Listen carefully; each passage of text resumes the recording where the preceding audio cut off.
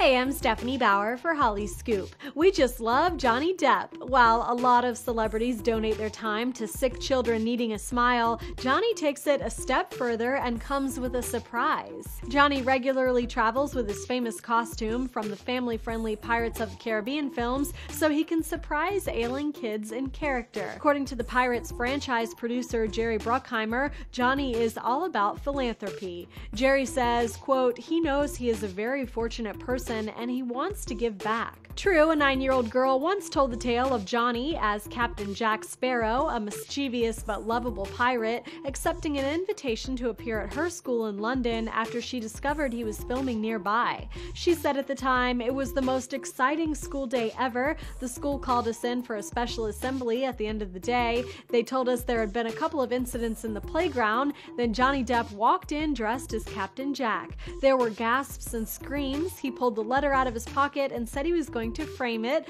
Then he called me down and gave me a hug." For more entertainment news, stick with hollyscoop.com.